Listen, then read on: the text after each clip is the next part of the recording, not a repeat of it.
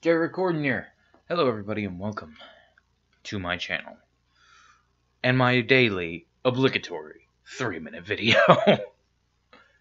Oh, today we are fucking answering terrible goddamn questions from people. I don't think we actually got 30 people to ask us questions, but are you sure you guys aren't furries? Yes, I'm absolutely positive. In a war between bananas and pajamas with magic that want to have a 1984-style regime and ghosts that want a communist society, who do you choose? We had a brief conversation about this afterwards because, Darnell decided to ask us a question of communists or communists. I'm just like, they're both fucking communists. So his elaboration was, basically one will have magic spells, be clothed, and be giant walking and talking fruit, while the ghosts are whatever type you prefer. Also, if the bananas win, all bears, stuffed or living, will be sent to gulags.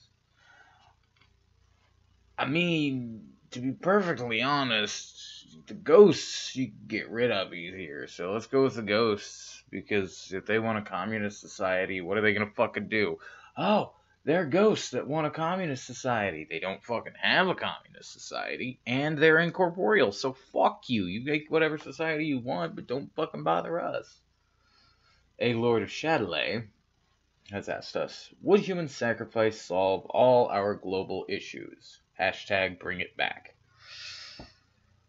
Well, I don't necessarily think that human sacrifice, like to a deity, would really do anything. I mean, let's face it, if there is a deity, he or she is indifferent to all life in the universe. If they weren't, then fucking we would hear about it. But if you think about it, let's take people who do medium crimes. The things that you don't get a life sentence for. And then we crucify them in the streets. Like, just straight up nail through their hands, and then just disembowel them on live television for 3 days on 24-hour coverage. I don't think people would be keen to commit crimes if they knew that was the punishment. Regardless, I don't think human sacrifice is going to solve much of anything. Any god out there is not fucking listening to us. From Roman, our favorite Roman.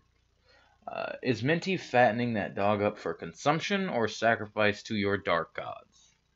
Honey, that question is for you. What's the question? Are you fattening the dog up for consumption or sacrifice to the dark gods?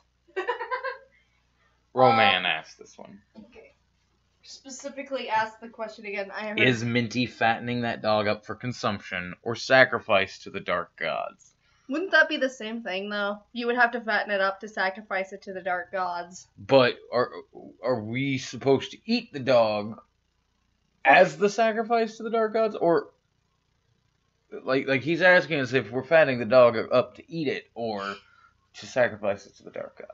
It depends on which dark gods he's talking about. I don't fucking know. I thought you just wanted a goddamn puppy. I did want just a goddamn puppy. Okay, well then that's why you're fucking plumping up the dog, because you want a fat dog. Actually, to be fair, I love poopy fat dogs, so don't judge me. You like fat animals. I'm not gonna even. And I'm terrible for it, and I know it. Yeah, well, that's all that was really asked. Was just these very simple questions. We're 3 minutes and 40-some seconds in, so we can go ahead and be done. Thank you all very much, and I do have something wonderful and special for everybody in the background of this wonderful video. At some point, it's very important that you know about this. I just have to figure out where the fuck I put it on this goddamn computer, because of course I have no fucking idea where things are anymore. Yeah, I guess never fucking mind. You know how it goes. Sometimes you just can't find what the fuck you're looking for. I got raccoon shit to do. Good night, folks.